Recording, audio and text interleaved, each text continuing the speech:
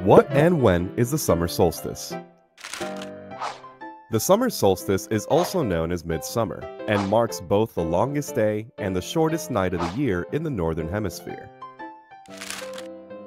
The summer solstice is the moment in the year when Earth is tilted as close to the sun as it will be all year.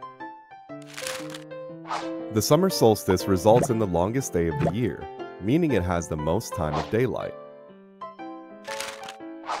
Many ancient cultures mark the summer solstice with festivals, some of which continue to be observed today.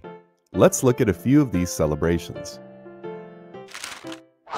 Sweden hold midsummer celebrations marked by fervent indulgence. Traditional foods such as pickled herring, salmon, and potatoes are enjoyed by flower wreath-wearing revelers. People enjoy maypole and folk dances as part of the celebrations. It's even said that if a girl placed 7 flowers under her pillow on midsummer night, she'll dream of her future husband.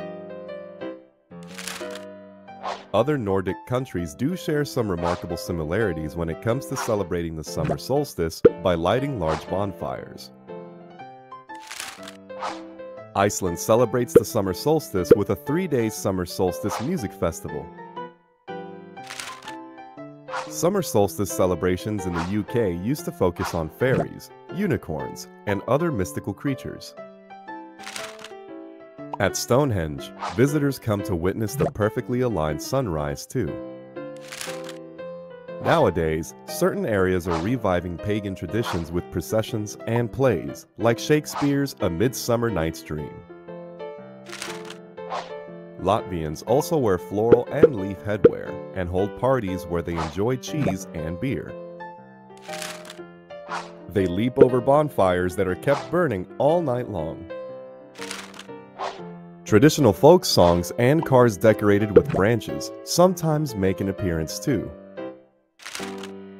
Traditionally, Austrians light hundreds of mountain fires to mark the summer solstice. Revelers can make use of cable car systems to get a bird's eye view of the tradition, or even take a summer solstice cruise.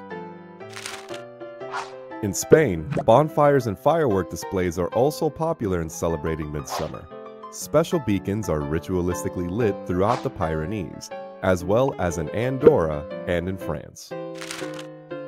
And so it is clear that the summer solstice not only brings the longest day in the Northern Hemisphere, but it marks the start of summer with great excitement and jubilant celebrations.